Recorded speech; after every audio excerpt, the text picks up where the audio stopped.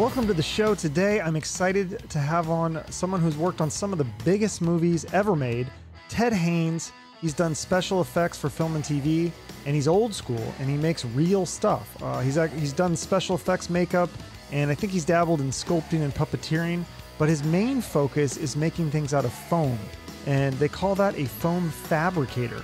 And I'll let him explain more about that, but some of the movies he's worked on include Pulp Fiction, The Hunger Games, Avatar, The Muppets, plus he helped make the Iron Man suit, and he's worked on the Mandolorian TV show, a bunch of commercials that you've probably seen, and IMDb has some of his credits, but I heard him say that he's worked on over 300 movies, so a lot of great stuff. Some of the commercials are like the Kia hamsters, the Geico pig, Messing with Sasquatch, so much stuff, and he's just got some great stories, and I was really entertained hearing them, and I also learned a lot too. So if you love movies, I think you're going to love this episode. Welcome, Ted Haines, foam fabricator, which I'm learning a lot about special effects and makeup and costumes and all this. So you can explain to my audience what exactly the foam fabricator does, but that's a big part of what you do, right? It's a huge part of what I do. Yeah, absolutely. And it's as well as like sewing and sculpting and doing all that kind of stuff. So, yeah. But the foam is like you make those big suits. Is that what usually those kinds of things? Yeah. Right here. But yeah, and it's the suits. So, I mean, if you think about like Fat Bastard, on also, I didn't work on that, but the two shops that that did those two different costumes. So usually it's a sculpted layer. And so they sculpt it in clay, they mold that. And it's a thin skin, or, it could be an inch thick, or I don't know how big Fat Bastard was. But then all of that material that goes underneath that, the big fat suit, that's the kind of stuff that I do. So like the bean bags and making it weighted and, jelly-like, but then muscle suits as well. I did a lot of the Jack Slink's Bigfoot characters for the beef jerky. Yeah, Jack Slink. So. Yeah. A lot of muscle suits. So Bigfoot type suits or just muscly type things. And a lot of the stuff I do the things that I did for film and commercial went underneath, to give structure to the character. Mm-hmm. But then also foam fabrication is like these dudes I pointed out, where these are all completely made out of foam. So like upholstery foam and like cosplay EVA foam, that kind of stuff. So, and then coated with latex rubber. Right. So it's interesting because, I think so many kids, I mean, what kid doesn't love movies and stuff? And I remember even me as a kid, I'm a terrible artist, but I love to draw and paint. And that's kind of what started for you as you started, getting interest in drawing and painting. And then Star Wars was the thing that really, changed your career path. At 9 years old, you're like, that's what I'm going to do. Exactly. And I see your poster on the back of your wall there too. So of course. Who isn't a fan? Yeah. See my stuff on my shelf up there. You win. You've got the better. I have all those exactly. figures somewhere in storage. I should break them out. But I mean, and that's the story with everybody kind of my age, give or take a few years. And, you see Star Wars, and it's not that we haven't seen things like that prior to when that film came out. Cause I was always a fan of like the old, the Universal horror films, or, sci-fi films, The Day the Earth Stood Still, or This Island Earth, or any Star Trek and all that kind of stuff. But Star Wars kind of just threw it in your face in 1977. It was just like, here's something big, something new, because sci-fi hadn't been a blockbuster yet. Really, that was kind of like that first blockbuster sci-fi that everybody knew what Star Wars was. Right. Even if you just didn't see film, you couldn't help it. Yeah. So then you start to get into movie cameras and stuff. And then I love this. How old were you? You drove from Wisconsin to LA. You're like, I'm going for it. And you're just taking a chance. I mean, I hear those stories all the time. Most of the people I interview do this. They take a chance and they go, follow their dream. And were you 18 at this point? I came out right after I graduated from high school in 86. So I was 18 and did a trip out here with my aunt, who brought me out. She had lived out here at one point, was trying to break into writing and TV and things like that. Didn't quite work out, but she kept contacts out here, and she brought me out and just said, you've got to see LA. You've got to, because I already wanted to do this at this point. I was just like trying to race through school and get done with school so I can get to LA. And so she brought me out here like almost 87. And then I move out here when I'm 19. So about a year later. And there wasn't many film schools or anything. That wasn't really an option then, because there really wasn't a lot of, there was maybe USC, maybe that was it, right? I went to, I mean, as far as film schools, yeah, it's like that type of thing to study camera and photography and things like that. For what I wanted to do, not really. There was 2 places, and I did go to one school, and it was like a 5-month course. And a lot of guys that I met later on, they're like, yeah, I went to that school too. And it was just kind of it was an interesting place to be. And wait, this wasn't the Institute of Studio Makeup, was it? That's that one. Yeah. Okay. Cause isn't that where you were? I think I heard you. No. Yeah. That was, yeah. It was called the Institute of Studio Makeup. And they taught like some theater makeup and some prosthetic makeup and like straight makeup, which would just be like what actors wear every day. And so that was like a 5-month course. And, you know, back then, I mean, that was 88 at that point. And that was, I can't remember how much I paid for that. It was like $4,500. And that was a lot of money to throw down. Is this the thing where you're working at tell me this story, like you're working at the makeup counter at this place and you sold more in a day than your boss had sold all month, because you would come in with the makeup and everyone's like, right. I want that. Like, that's so smart. Well, that was a fun idea, or just a fun moment. Because when I first, I had to move, I moved out at one point because it was a friend of my aunt's who said, I can get you in the industry.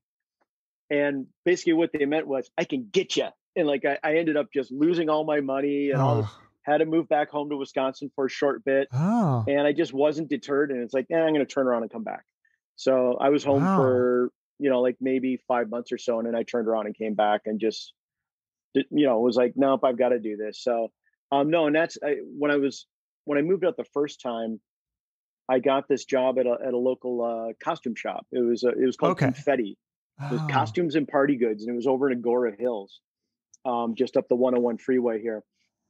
And so, yeah, I worked there, and they had this beautiful makeup counter with all the Ben Nye line of makeups and latex rubber and crepe hair and stuff. And I was like, that was heaven to me, because, you know, I searched and scrounged, you know, I could get like these little makeup sticks at our local little, you know, store. Like it was a weird little head shop in Wisconsin where they had like novelties. It was almost like a Spencer's Gifts. It was like novelties, but they had all the old Don Post rubber masks, and I would go in every day and it's like, oh, can I try on that one? Can I try it? You know, but then I go to this store in Agora Hills. They give me a job, and I'm just like pricing and marking things and doing this stuff and getting ready for Halloween. And the owner of the shop had no idea that I was aspiring to be a makeup artist and work in film. Okay. So we got discounts and all this kind of stuff. So I like grabbed all this makeup crap, put it in my kit, and came in the next day, like on a Saturday. It's going to be a big day. Everybody wear a costume, you know, pick a costume off the shelf, do that. And I did this makeup, full bald cap, crepe hair, beard, wrinkles, and all this stuff, and came in with the cane and all that. She like stopped me. I came through the front door and she goes, "Oh, sorry, sir, we're not open for another half an hour." I go, "Hey, it's me, it's Ted." Like, wow. What? How did you? Who did that? I said, "No, I did that." "Where did you get all that stuff from?" I said, "Your makeup company." I said, "You've got all this stuff." And she goes, "Oh my God, I had no idea." And so she do something tomorrow as well. And I came in like a full wolf man and stuff like that. And wow. So that went on for that whole month. So that was definitely a sign that you're probably pretty good at this if you fooled your boss with the makeup. Yeah. And that was just cotton and latex type stuff, and mortician's wax, and, you know, getting up at 3 a.m. and doing like a 4-hour makeup on myself and all that kind of stuff. So then how did you was the first job you had the Seed People movie, or did you have commercials or TV shows before that? No, I think The Lawnmower Man. Oh, Stephen King's The Lawnmower Man. That's a cool movie. My first professional gig out here. I had gotten hired at John Beekler's shop at MMI. How did you get that? Yeah, how did you get that job? How did you get from that? Was right out of that school, the Institute. Oh. So I'd gone to that, and I was like really disappointed in what they were teaching there. You know, it's like it just wasn't that advanced. There's a couple other guys that were just kind of going, twiddling their thumbs, going, I know all of the stuff that you're showing me, but we couldn't. And I was young and really, you know, it's like, I want to quit this school. And the instructor was like, nope, you can't quit. I've got all your money, so you can't quit. And it's like, give me a refund. Nope. Like that. And just, but I mean, the thing I always say, I paid $4,500 to get my first job. Well, there you go. That works. One day out of school, the instructor gave me a call and said, hey, I just got a call from John Beekler. Go do an interview with him. And so I went to John Beekler's and he gave me a job on the spot. And that was for Lawnmower Man. And then that went straight into Seed People and all these other full moon films of Seed People. And was it Netherworld and Dollman versus Demonic Toys? You know, it's just all of that kind of goofy, schlocky stuff. And right. Yeah. So was this the guy? So this is the guy that you were working with. Tell my audience this story. I heard you talking about this. Yeah. Where there's two of you. You both had the same name. I think it was Ted and Tim. And they were going to fire one of you. You had a 50-50 chance of just being fired for having the wrong name. I remembered it being Tim, and a buddy of mine recently was going, no. His name was Ted as well. Oh, okay. Well, couldn't one of you be Theodore or get a nickname like? I don't know. Either way, John couldn't figure out our names anyhow. I think it was Ted and Tim. And, but he called me Tim and he called the other guy Ted. And then he wanted to get rid of you. He goes, yeah. Get rid of that Ted guy because he's useless. And the fellow I was working with, Mike Deek, who was heading up that shop, he goes, wait a minute, which guy are you talking about? He said, you know, the shorter dude with the blah, blah, blah. He goes, that's Tim. Get him out of here. We got to keep Ted. Right. Yeah, because so Mike is, yeah, I mean, you were working really, I heard you say that, I mean, there was nights where you would like almost like sleep in the shop and sleep 2 or 3 hours and then wake up. And a lot of guys did. I mean, the John Beekler's shop was like a 24/7 shop. You know, I think I started out at $250 a week flat for John. And you would get in there in the morning. Usually it was like 9 o'clock. We'd roll in, start working, but none of us left there until 9, 10 o'clock at night.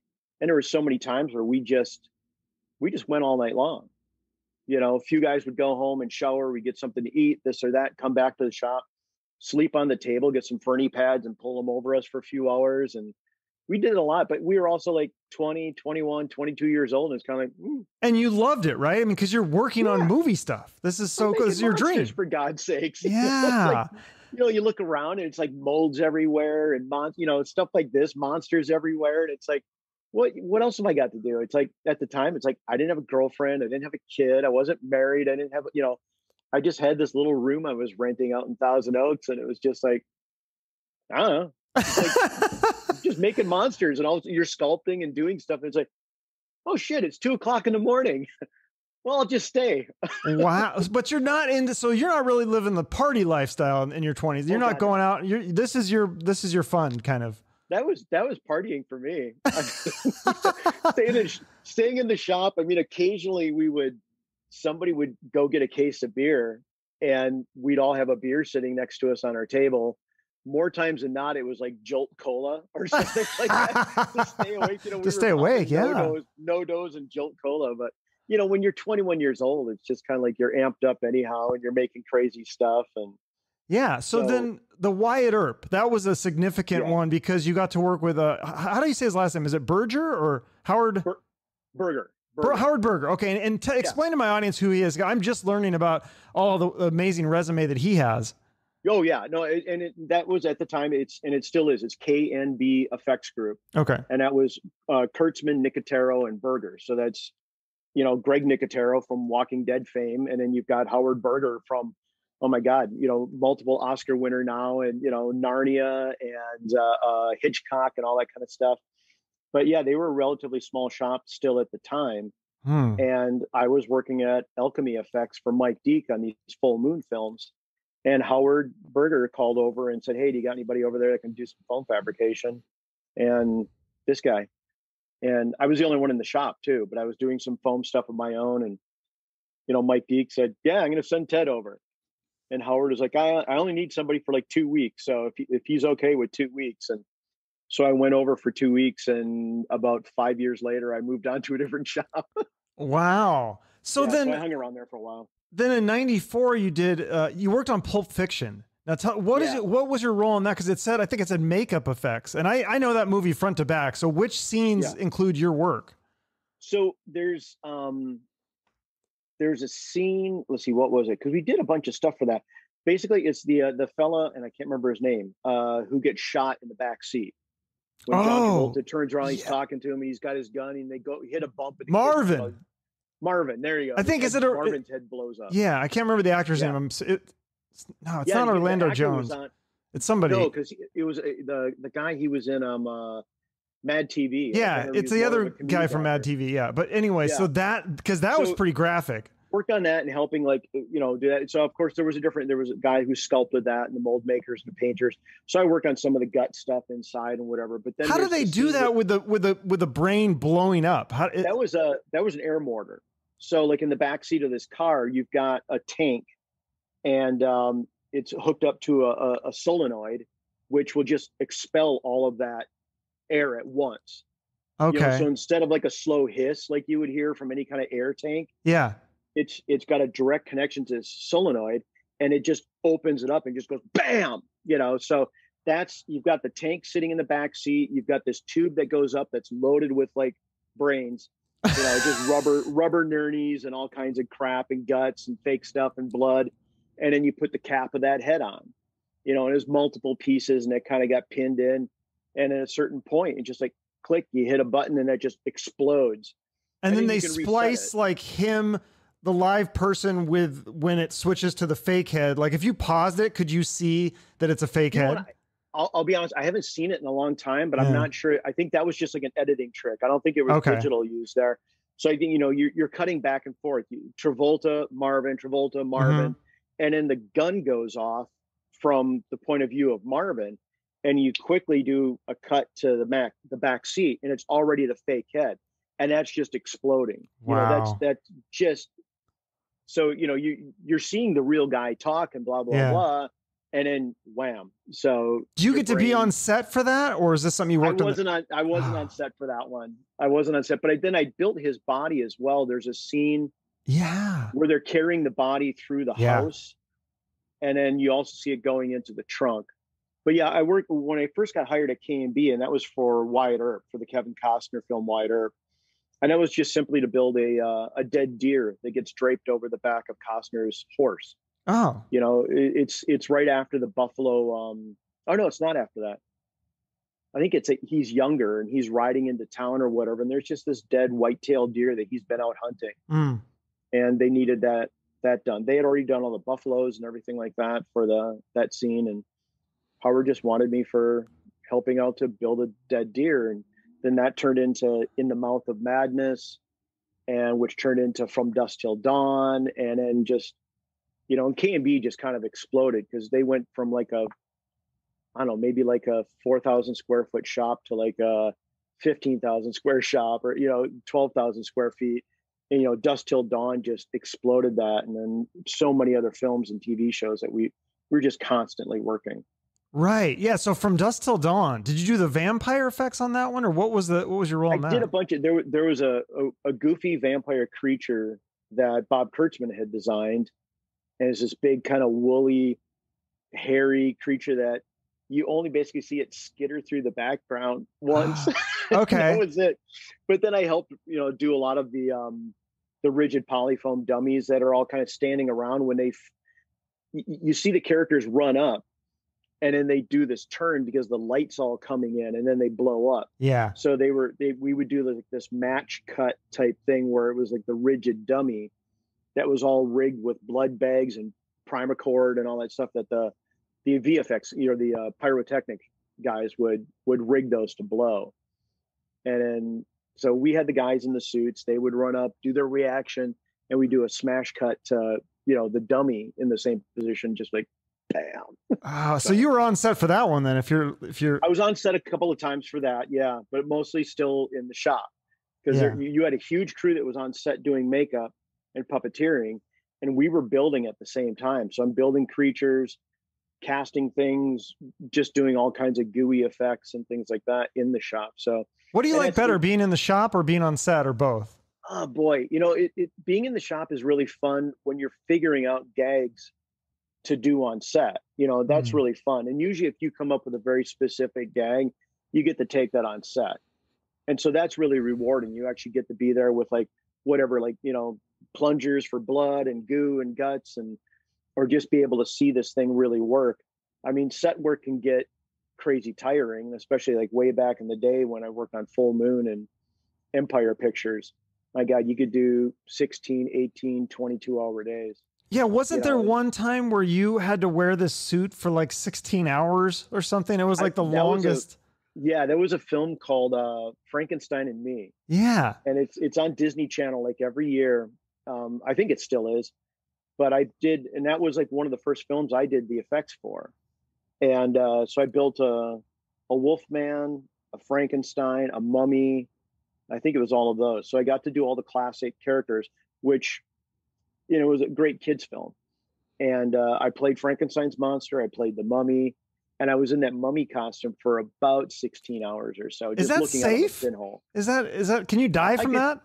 No, I could breathe. It's like it was a foam latex head, foam latex hands, and the rest was all, fabric. You can't die from getting too hot though, or too like heat exhaustion or something? Well, you could, but I mean, we were on stage. Okay. And, I had the back of the suit was opened up and I could get air and, okay. And it was all glued down around my mouth. So I could breathe fine. Okay. I could eat and I could drink. And, just the only big deal was like looking out of that pinhole for 16 hours. That was pretty crazy. And then this is cool. You gave the Frankenstein costume to Ryan Gosling.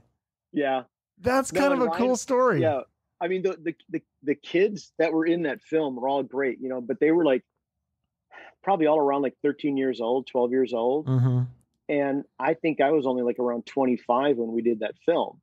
So, those numbers as you get older get closer, because now I'm in my 50s and Ryan Gosling's, it's like everybody's catching up. They're all adults and they're amazing actors and all that kind of stuff. But no, Ryan I just remember him. The kids were all great and they were all kind of like taking interest in what I was doing. But Ryan in particular was like very like scrutinizing, like, how'd you do that? Poking at it and doing all this kind of stuff. And we wrapped the film because we shot most of it here out in Victorville at a dry lake bed and all that kind of stuff outside of Victorville. And then we went to Montreal to finish the film. And then we were wrapped and done. And I was wrapping up all my stuff and I had the Frankenstein costume left over. And Ryan was like, is there anything I could have? And it's like, there you go. You want the Frankenstein costume? Is that what usually happens? Does it just get passed or anybody can take it? Or do people do no, I mean, that stuff, especially more these days. Oh. Absolutely not. Okay. I mean, like when I used to work for Legacy Effects and, we did all of the Iron Man films and all that kind of stuff. That stuff is boxed up, crated up. It's like Raiders Lost Ark where they're pushing it down a hallway and into another hallway.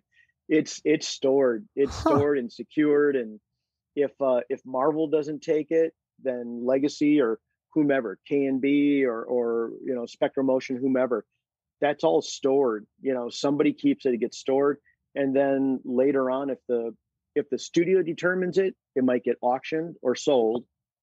And a lot of times way back in, not even way back, but they used to just put it in the dumpster, went to the dump.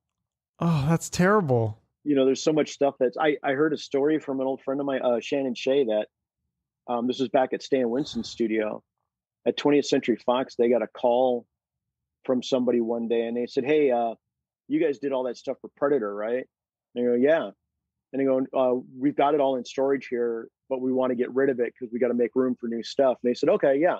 They said, no, you got to come now. We've got a dumpster pulled up and we're going to start throwing it. And it was like molds and props and original suits and animatronic heads. And apparently like all these guys jumped in their trucks, raced to Fox, and were just pulling molds out of this dumpster. Yeah. I mean, that stuff is worth, you could on eBay. I can't imagine.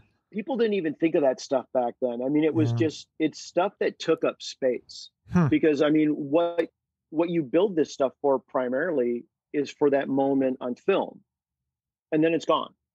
You don't need it anymore. So, you hear so much stuff. Like I remember hearing on 2001: A Space Odyssey, when that film was done, all those molds just got, all the molds and models not done, just dumpster. Yeah, I think the original Star Wars, Millennium Falcon, X-Wings, all that stuff, just dumpster. No, I know. Like Return of the Jedi, the skiff at the beginning, they they blew it up, and then they they gave the wood to people. So people in Yuma, Arizona, they have roofs, and the roof is like part of like Return of the Jedi. I mean, that's so weird to me.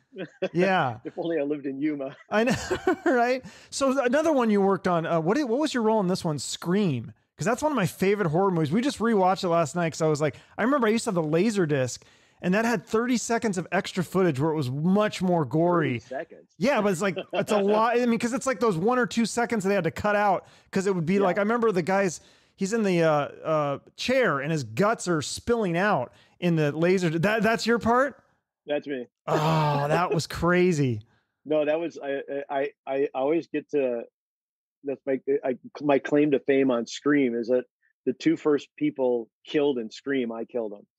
So the guy in the chair he's on his knees sort of behind the chair but leaning forward, so I made this whole false body, and he's out there and he's just all gutted, so I did this cavity with all these guts in it and stuff and blood pumping through and all that kind of stuff. So I did that gag, and then built the false body, like the legs and all that stuff are all fake, and he's just kneeling behind the chair leaning in, and then I built the body for Drew Barrymore. Okay. When she's hanging in the tree. Yeah. Okay. So, and that was again at K&B. So, Drew Barrymore had come in, we did all of her measurements. The life casting crew did her life cast that was resculpted to replicate her head. And it was funny. So many things at K&B that I was responsible for was like the neck down, because I did all these bodies sculpted out of foam. It was quicker and cheaper for me to get a giant block of upholstery foam and quickly whittle that down, because I could probably do that in like a day or 2. And then, I'd put an armature in it and all that kind of stuff. But otherwise, you'd have to do a full body cast and molds and all this sort of stuff. And I just do measurements, trace a person out, measure. Same thing I did for, what was it? The Green Mile. So I did. You worked on that one too. Body. Yeah, that was at K&B as well. So Michael Clark Duncan's body, Michael Jeter's body from that, Graham Greene's body. Again, neck down. That was always me, just sculpting somebody's body from the neck down. So you didn't work on the head that got squished in Scream. That was someone else? No, that was somebody else. Okay. But I mean, that was all K&B. And then there's all probably, tons of little gags that I can't even remember from that film that were just probably thrown at me and said, hey, somebody's going to get this limb chopped off or this thing or something. And sometimes we'd rig fake knives with blood going through them, or, I'd have to rewatch the film and go, oh yeah, I did work on that. There's films I worked on I can't even remember, So what do you use for the guts and the blood? Like, is there certain like go-tos? Like if you're having, because those intestines, I mean, it looked like in the laser disc, again, it makes me mad that they cut it out, because in the laser discs, I think they actually spill out. But I think in the regular, they cut it a little bit. Does that bother you too, by the way, that they cut out some of the stuff that you... Well, it used to when I was younger. It's like, oh, geez, my thing that I worked on. Yeah. Like, and then as I got older, it's like, well, check cleared. There you go. I got to pay my mortgage this month. Yeah, that's nice. And I'll use the picture from my portfolio so I can get the next job. Oh, that's true. Yeah. I mean, it's fun, but the more, and I started out making amateur films, so I understand editing too. But if you left my thing in there, it could be a little bit too gratuitous, not because it's too gross, but it's just like you went a little bit too far with it and you didn't need to see that, So I understand how they will take a scene and they'll trim it by that much or that, and it's like, no, but just needed this little extra, or taken away. That is, leave the imagination of the audience going, oh, your imagination's a lot better than what anything we can make typically. You can do to visualize, what's going to happen to this person or what's happening versus, because sometimes somebody scream off camera. It's like like in Glorious Bastards, when you see, you see Brad Pitt coming in with a knife and you just hear the screaming and you could just like, oh God, what's he doing? Yeah. It's just cringing. Everybody's gotten a cut. Everybody's bled. Everybody, like that. But you're just like, oh shit, what's he doing? Right. Like that. And then when you finally see it at the end of the film, it's still kind of like, ugh. But when you show it, like just really daylight out in the front, sometimes for me, it doesn't have the impact of it being slightly, it's the old thing of Spielberg with like, if the shark really worked really well, what kind of film would Jaws have been? It's Yeah, like, true. would it have been as suspenseful? Would it have been, or would we have gotten a lot more rubber shark? True. Yeah. There's definitely some scenes like when the leg drops and stuff. I mean, I Yeah. remember seeing that as a kid. I mean, that looks like a real leg. You're like, yikes. Yeah. So, No, and when it starts to drop, and then they cut just at the right moment, where it's like you don't linger on it too long. You don't, and that's yeah. the thing with the trick with us, where it's like you don't always want to show it for like too long because you give away the magic trick. That's what I'm saying with like, if you pause some of this stuff, could you really notice? But like, yeah. So going back to the kid whose guts spill out, what do you use for the guts? Yeah. Cause it looks real. I mean, it freaks you out. It latex rubber. I mean, that's most everything. I mean, these days there's better things. There's silicone and all that kind of stuff that will build hearts and livers and intestines, all that out of silicone. But back in the day, we would use just regular latex rubber, the kind that they make masks out of, like Halloween masks. Sometimes I really like to use foam base. So there's foam latex, and foam base is like really pure latex without a lot of the fillers and things like that. And when it dries, it has a very kind of a translucent, more clear appearance to it. And I love doing just like little bits of tint to that. And it makes great intestines and veins and all that kind of stuff. So, and then when you slather in some fake blood, Caro syrup and food coloring, it's just, it's disgusting. What do you use something as a model to make, like if you're making guts, for example, like do you look at a video or pictures of like real guts and then try to copy that? Or do you just kind of go creative and just go, No, we haven't. I mean, it's 50-50. I mean, there's times where it's like, we really have to study. And I'll tell you, I mean, I've seen some of these anatomy books and forensic books with like real severed heads and real autopsy stuff. And you would be shocked how fake it looks. Really? Because when a body is dead, it loses its color. It loses that pinky punch that makes it look like a human. So when we're doing things for a film, we're doing things that look real, so you can see all the textures and the coloration, because that's what we think, people look like. So we actually almost enhance it. Interesting. If you were to actually see like a severed limb or anything like that, the color leaves so quickly and the blood dries so dark. It's not this glossy red. It's not, like that. And just, if you were to see a real thing, which I have in these books, where it's like, it just doesn't look real. There's something sort of that fake. Is so funny. Yeah, it's strange. So, I mean, what we do with like real parts and makeup, we enhance it so that the audience who thinks they know what this should look like goes, oh yeah, that's what a severed head looks like.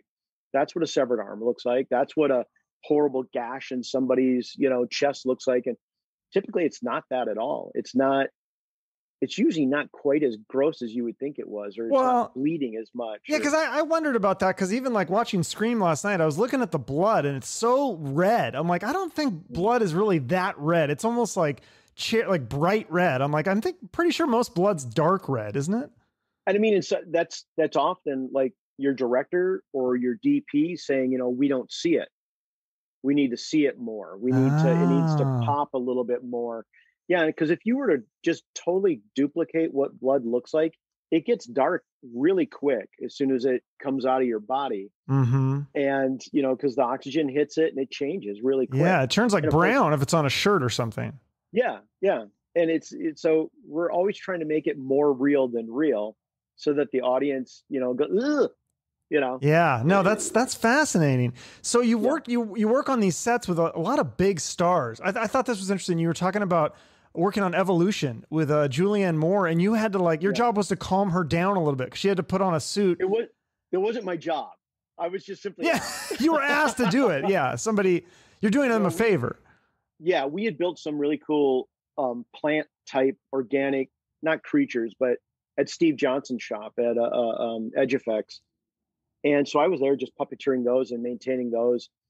And somebody who knew that I had done like some creature costume work, or at least had put people in suits at that time, they said, you've done this a bunch, haven't you? Like inside. And they said, Julian's having a bit of trouble because she's in this full hazmat suit. And they said, would you come and talk to her for a second? I was like, yeah, sure. It's like, well, I don't know. And so I just went over and, talked to her, and she kind of like held on to my hand for a second. And I said, yeah, I've been in this stuff before. And I said, I really kind of like it. And I told her about how you just kind of get into the zen of it, and just kind of like that. And she said, how do you sometimes work past the, a little bit, if you get a little anxiety in you or something like that, how do you work past it? I said, you just close your eyes and you breathe and you think of the residual checks that will come later. And then she started laughing. She goes, oh my God, that's great. That's great. Yeah. Did you ever get intimidated? Because you also you helped put Arnold Schwarzenegger's suit on and all these big stars. That's just kind of part of the business at this point? It's part of the business. I mean, it's always really fun to meet people, especially for the first time. There's some people you work with a couple of times or whatever, but I was very nervous about going to work with Arnold on Jingle All the Way. And, when we first did a suit up of him, of the Turbo Man costume, we went to Minneapolis and they were shooting at the Mall of America. And so myself and Bob Kurtzman from K&B, we flew there, we had Arnold's suit, and Arnold had been shooting in the mall all day long. So he was sweaty and hot, and kids had been chasing him, and Sinbad had been chasing him. And so he comes in and I was like, oh, I'm going to meet Arnold. I'm going to meet Arnold. This is really exciting. And he comes in and I'm like, oh man, he just is tired. He is just done with this day. And somebody said, oh wait, Arnold, before you remember, we're going to do the fitting with it. And he was just like, it's like, so it's like, and he was super nice. He was super great that entire shoot, just really great guy. Yeah. Didn't your parents get to come meet him and stuff? Yeah, they came on set. That's cool. They met Sinbad, they met Arnold, and he was a super nice dude. But yeah, it's like meeting these guys. But then I hang out with them for like 2.5 months, 2 months with Arnold. And it's just, you're hanging outside of his trailer and he's like telling you stories. Oh, okay, let's get suited up. And, you quickly realize, and of course it's true with everybody. It's like they all sit on the toilet. They all put their pants on one leg at a time. Some people are just a lot richer than other people. And it's fine. And, some actors you meet that they know that and they can hang that over you. I have met very, very few bad apples, Oh, that's good. And I've worked with some huge names, and I'd say 99 and 9/10% really great people. Well, really yeah. Great people. So you work on some big movies, Avatar, Iron Man, Hunger Games. I think I heard you say you also worked on the Infinity Wars Avengers, and you put the suit on Robert Downey Jr. for Endgame. Yeah. For Endgame. I'm sorry. And that was the thing on, so I got to work a lot in the shops on a lot of those films, on Thor and on Winter Soldier, stuff like that. And I was always in the shop. So we always had other crews because they would be in Atlanta. Did they go to England one time? But they were in different places, different locations. And usually my job was just so integral to building that I had to stay in the shop. You've got specific people that go on set and suit people up. But if you're working on big projects, it's like in the shop is where they want to keep you because, especially when I'm doing something that's really specialized, the foam fabrication stuff, there's not a lot of people that could replace what I was doing. So I just have to be there. But yeah, on Endgame, they let me go to set for 1 week and it was reshoots. So nobody had been in their costumes or anything for at least a year. And they came back for Endgame and did a couple of neat little shots. And yeah, I stood there along with some coworkers, Tracy and Vicky, and we were standing there with the Iron Man torsos. He wore the shoulders down to about to the elbows, and then the whole torso with a bit of the rib cage on it. And then he's got all the mocap pajamas on, and so I was standing there with it, holding it. And he's okay, we're going to do this, we're going to do that. And he looks over at me and he goes, am I wearing that? And I said, only if you want to. And he goes, well, it's the last time. Let's do it. Like that. And so he just put his arms out like this. And I put the suit around him. And Vicky and Tracy, we were zipping up the back and clicking on the things. And I said, one last thing. And I flipped on his RT light. And, he went. I was standing right behind a green screen and he walked around the other side, knelt down and did the whole, I am Iron Man, the big snap. So you built his Iron Man suit is what you're saying? I worked on that. Yeah. You worked on it. Yeah. I'm certainly not the only person. I mean, that was at Legacy. And so how many people does it take to build that? Dozens upon dozens. Really? You've got, it starts out with like the digital. So you've got like the Marvel people who are designing, you know, the costume, and then, you know, the 3D modeling then happened at probably at different levels at Marvel and then at Legacy as well. So you've got 3D modelers who are working in the computer and then building that on top of a scan of Robert Downey. Okay. And then all those pieces get printed out.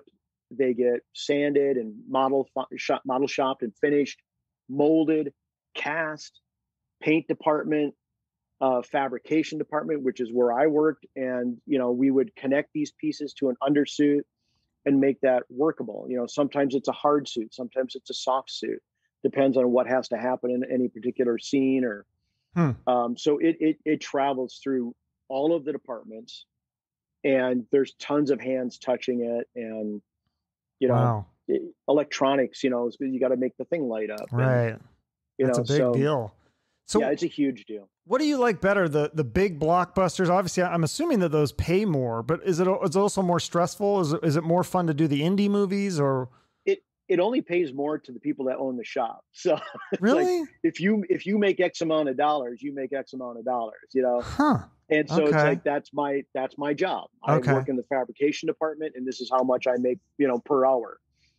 And so it's like, if the shop I'm working for, no matter what shop in town, is working on some little indie film that someone goes, my budget for this is only 20 grand, guys. Can you help me out with this? And we go, we can do something. We'll throw something together in a week or two. Or, you know, you do a big Marvel film and it's like, sorry guys, we only got $1.5 million. Can you do that? You know, so, you know, and that changes for the companies you work for. You know, they either make more or make less, but, you know, as far as I'm concerned, the artist and everybody else, you're just making the same amount of money all the time. So would you ever want to direct your own movie? Oh, I don't know. At this point, I don't, I mean, maybe 20 years ago, but yeah, I mean, I, like I said, I used to fool around when I was a kid doing films, and I would love to direct something. Sure. Absolutely. You know, I used to write scripts and write stories, and there's little shorts and things like that I would love to be able to direct. But at this point now, I'm out on my own, and I've got a lot of jobs that I'm working on right now. And, you know, so it's basically keeping those jobs coming in, and, you know, so you're not putting that money aside. You're not affiliated with any shop right currently. You're just like a freelance. Is that what you call it? Or yeah, I'm a freelance. Okay. So, you know, I'm getting called in, and I work with my wife as well, she used to work at Legacy Effects as well. So that's right. She does makeup, I think, right? She does costumes. And costumes. So she's more of a costume builder, you know, like fine tailoring type, like costume building. And, yeah, we both worked on the Mandalorian TV show there. And I love that one. She was responsible. My wife Ilona was responsible for building the armorer's costume. Oh, wow. So, that's huge. Yeah. So with the exception of the helmet and the breastplate, because that was the model shop and mold shop and paint shop and all that kind of stuff, they did those hard pieces. But then all of the tailoring, that was all my wife that did that. So have you watched that show? It's so good. Oh yeah. No, we watch it. Yeah. We sit there because I left Legacy after that first season. So she worked on season 2 and got to work on the Banthas and a couple other things like that. That's really cool. Because that's your dream, is to do Star Wars. But that's kind of, I mean, it's in the Star Wars universe. Yeah. I mean, that was, being able to work on a Star Wars film and touch it. I got to go on set for 2 days. Really before they started shooting, we were still working on the costume. So we went to kind of figure out a couple more things and set up on set. So, so I didn't get to get really far into that world. It would have been fun to really be in that world, but I was there in the shop. I get to point at an action figure and go, see that thing right there? I built that. You know? That's neat. What other movies and or TV shows or commercials? I know you did a lot of commercials too. Anything else that stands out to you as a highlight? As a highlight, I mean, or a low light, just memorable, something that's really stands out to you that, oh gosh, this one was either really good or really bad. Well, there are certain jobs that are just tougher than others that, you know, whether it be the schedule or, you know, what we do, the materials we use are pretty much the same almost on every show, but it's a matter of how we use them. It's like we're doing this thing and it's like, okay, we figure out how to do this. Now the next show it's like, oh no, now we got to take it and twist it and now it's got to turn into this. So you have to use the materials that are in front of you to constantly create something new and different without making it look like the last thing. But I mean, I really enjoyed doing the commercials when I was at Legacy because they were quick. They were a fast turnaround. You didn't get stuck on like one thing for 3 or 4 months. Yeah. Whereas like, we would work on like the Geico pig, the little piggy that was like, wee out the window, that type of thing. Yeah, I remember that one. So many little monsters and creatures and all this kind of stuff for just different ad campaigns. And they usually was quick turnarounds. Like we need these in anywhere from 4 weeks to 1 week, and it just had to be quick. And so it's like bashing together muscle suits, these giant creature suits, and guys downstairs sculpting heads, and I'm upstairs doing a muscle suit and doing the hair on it. Mold shop is feverishly, fiberglass and rubber, and that stuff was pretty fun. And then more times than not, I got to take that stuff to set, when it would shoot for a commercial. And that was really a lot of fun because you're only on set for like 2 days, 3 days tops with any of these creatures and costumes. You get back in the shop, and usually I knew exactly what I was going to as soon as I got back in the shop. It's like, don't forget, now we've got this commercial for Chef Boyardee coming up, so as soon as you get back, that's what you're doing. It's like, okay. And you do that for a few weeks and that goes to set. And it's like, don't forget when you got to work on, the Kia hamsters are, we're doing that campaign again. So as soon as you get back on Monday, go to storage, get all the old Kia hamsters out. We got to refurbish those or rebuild some. Yeah, so you guys turn that over. I heard you. This was interesting because, like, I know I'm a big fan of Halloween. I don't know if you're not Halloween. I would assume that you are, but like, yeah, no, absolutely. Yeah, we go to like these costume contests, and we would always have these great costumes, and then we'd see these people that were dressed up as Transformers, and we're like, okay, we're not going to beat these. But it was interesting to hear you talk about how one of the cosplay guys tried to get one of these gigs to build a Transformer, but it was like, oh, it's going to take me 6 months, and you're like, well, we can do it in 3 weeks because you guys have a whole team, right? Well, that's the thing is like, we've got a team and, that's the thing when sometimes some of the projects I'm working on right now, it takes a long time because it is just myself and my wife, or we'll bring on a couple extra people here and there. But, when you're doing cosplay type work, these people will spend like a year on one costume. And that's because that's not their job too. They've got like a 9-to-5 job. And then they get to work on their cosplay thing, like on the weekends or in the evenings, whenever they can afford to work on it. But, for us in the shops, it's kind of like, oh yeah, we've got 10 people we can throw at this. Let's just start cutting foam. And, another department is, they're sculpting the head and we're doing the body, and somebody else's electronics are coming in. And so we're all on top of each other, building this stuff at the same time. Whereas if I'm doing it by myself, it's like, I have to sculpt it. I have to mold it. Right. I have to cast it.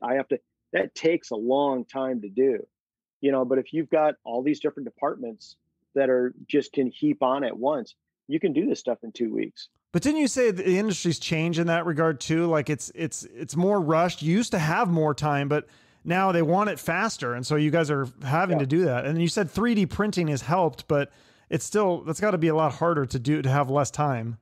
Yeah. And I mean, the 3D printing definitely helps to a certain extent, but there's some times where it's like, well, we can do it faster, because we've got good, talented sculptors that can just sculpt something really quick. And, sometimes the 3D, well, I've got a couple of 3D printers just sitting on the other side of the camera here.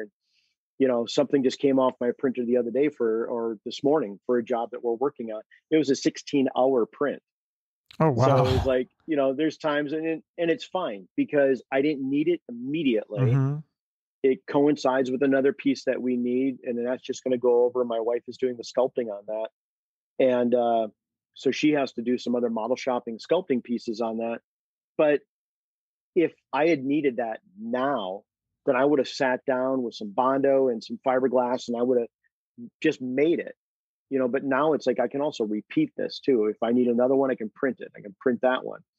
But there's times where we've printed like these big heads for creatures and things like that, where sometimes you don't have enough time to do that because milling out that foam, having somebody 3D model that could take upwards to a week. Whereas a good sculptor with a bunch of bags of wet clay can slap some clay on and do a really nice sculpture in 2 days. And then that goes to the mold department. You know, it all depends on how quickly it has to happen. You know, 3D, you know, modeling and all that kind of stuff really has its place. You know, you would barely have an Iron Man suit without it. We obviously could sculpt that because that's what was done in the past. You would sculpt that with Chevron. It's almost like, you know, they used to sculpt cars that way, you know, with clay. Right. And so that's the way it used to be done. There's certainly fine sculptors who can just machine sculpt clay. And that's it, but it would have taken a lot longer and you wouldn't have had the exact precision that digital affords. So. Yeah. And I am a fan of the old school movie effects. I mean, CGI obviously has its place, but you got to be a little bit irritated with so many movies and stuff using too much overuse of CGI, I think sometimes. If it's overused or if it's used in the wrong context, you know, because I was always a big fan of like, well, let's do the arms green screen and they can be puppeteering the arms of the creature. And the VFX guys will usually say, yes, that's what we should do. Let's not animate the arms. Let's just remove the performer's arms, because VFX, everybody I've met the last like 10 years, and it only gets better. You know, the VFX only get better. They're saying we want as much practical on set as you guys can give us, because then we just have to erase some green rods or some black rods or, you know, things like that. So that's where VFX is really coming in extremely handy. There's a project I'm working on right now that I can't say anything about, but we're going to be replacing parts of the actor. I said, wouldn't it be more fun to like make the torso skinnier, make it disappear, and we can digitally replace like with a small, thinner torso or a thinner neck, or, you know, and it just be creepy. So you can tell the rest of the costume is real. It's physical. It's been built. And you can, you know, the other actors are touching it and interacting with it, but there's something strange about it because, you know, there's no actor that's that skinny, you know? So those are the places where I love to use digital. Right. When you can trick the audience, it's still there. It's 3-dimensional. It's a costume, but then you're tricking your audience. Absolutely. There's something wrong with it. There's something not quite right with the proportions. And that's the magic trick. Absolutely. Yeah. Do you ever have, you must have had movies that you've worked on be reviewed. Did they mention your work in either a good or a bad way, or? Oh, sure. I mean, there's always been tons of films where it's like, it was fun. It was suspenseful. Like, you know, this and that, good performance, but yikes, those makeup effects. Oh no, like bad ones. So probably more good than bad, I would think, though. Oh, based on the stuff. I mean, sometimes great, of course, you know, but it's like, you know, like, you know, and I can't remember if anybody said anything negative. Like I worked on, the only Jurassic Park I got to work on was number 4. Oh. And I worked on the dead or the dying apatosaur that Chris Pratt walks up to, and it's like kind of breathing, and they're touching its neck, and its head is sort of raising up and it's dying. And so I got to work on that piece, but that was really neat because that was a full animatronic neck and head. But then it was married perfectly into a digital body of it lying down, and like the legs moving and all that. It's all digital. So we just did from like, I don't know, it was like maybe like 8 feet or 9 feet of that neck to the head. So that's cool. But that was one of the things that it's like, there's animatronics dying right there because they replaced every dinosaur in that film. We didn't even build. That was the only thing we built. Everything was CG. Then the next film that was done was at not Jurassic World, Fallen Kingdom, I think. Okay. I don't think I've seen that one. It was all shot in London, I think. And they built tons of dinosaurs for that. Yeah. So they got that's back good. to the practical. And a lot of directors love practical effects. Jon Favreau, I remember when we were working on the first Iron Man, he loved the practical effects. Yeah, so I heard you say that. That's really champion of that. That's good. I like it. I mean, CGI, like I said, obviously it has its place, but I think that's good. That so what is the like kind of the mental makeup of people in the special effects? Like, do some people think that you guys are crazy, that you're obsessed with gore and blood and guts? It's so funny, yeah. That was always the thing early on, where it's like, you guys must get this stuff from your nightmares, or you know, you must be all like twisted and thick, and it's like, no, it's like, we're pretty well-adjusted people. Yeah. I mean, we might be a bit of like social misfits because all we talk about is Star Trek and Star Wars and old 50s, monster movies and stuff. But, aside from that, we're all really normal people that just like, nope, I just dream about the same old stuff. We're all naked in high school and just can't figure out how to get to math class. It's just like, I don't have horrific dreams of the apocalypse or anything like right. that. Oh, I got to build that. No, I mean, I think I admire your persistence and how you kept on trying. You said there was a couple times where you thought of maybe quitting. So what kept you going?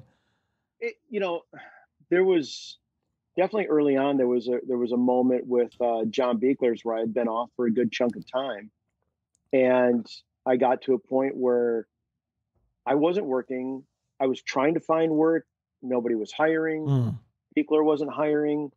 And I was literally down to pocket change. I was just gassing up my car with like, it's like, well, I've got, let's see, $375 here. I'll, put that, I had a big bucket of change that I kept. And, I'd drive into John Beekler's shop every day because I was sculpting and I'm working, because somebody had always told me too, it's like, just constantly be working. And they said, Beekler will let you come in the shop and work on your own things. And he did. And so I would come in. And so I was always there and present. And it's like, I'm still here, haven't left, waiting to work. And yeah, I got a call from another shop and they said, or Beekler's did. They said, you got anybody over there that could do? And oh, well, Ted's here and he's not doing anything. He's just working on his own thing. We'll send him over.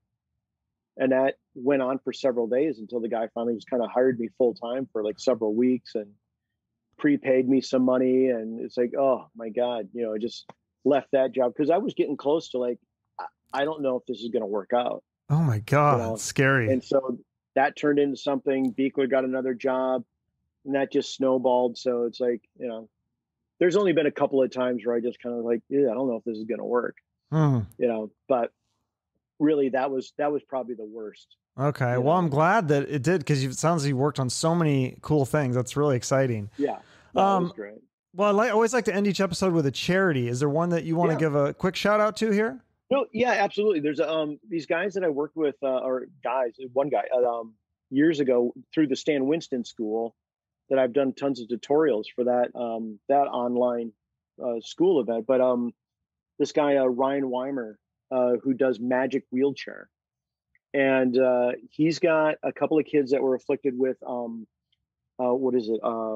MD, muscular dystrophy, and things like that. So it's these kids that are wheelchair bound. And he started doing for his own kids was building costumes that went around their wheelchair and connected to their wheelchair. I've seen some of these on the internet, I think. Yeah. And so Ryan started this with his kids and then turned it into a Kickstarter fundraising thing. And now it's just exploded. These people all over the country are building these amazing wheelchair kind of costumes for kids, either for Comic-Con or for Halloween.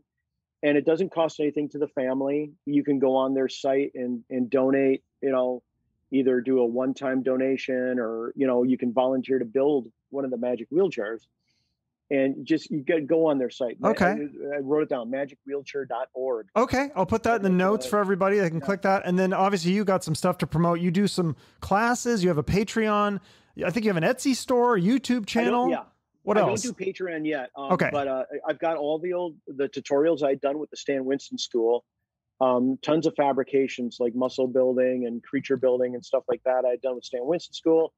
But of course, I've got my Instagram page, which is Foam Fabber. I've got my Facebook page is Ted Haines Foam Fabber, and I've got an Etsy store where I've got some drawings and some pins and stickers and goofy things like that you'd find on my Instagram page as well. So, and there's a link on my Instagram for all that stuff. Okay, awesome. Well, thanks so much, Ted. I'm just working all the time. Yeah, so. Well, let's get back to it then. Thanks for taking the time to do my show. I appreciate it. Oh, of course. Thanks so much. It was fun. All right, I'll talk to you later. Okay, bye-bye. Bye-bye. It's so fascinating hearing all about behind the scenes. I always wondered about the blood and guts in movies and how close that was to the real thing. And it sounds like it's totally fake, which it makes sense if you think about it, because they need to spice it up a little bit for the big screen. And I loved all his stories, and I learned so much. from Ted. Did you enjoy this episode? Let me know what you think in the comments on YouTube or social media. And make sure to follow Ted on social media and his YouTube channel. And then you can keep up with what he's up to. It sounds like he's always got some big projects on the horizon.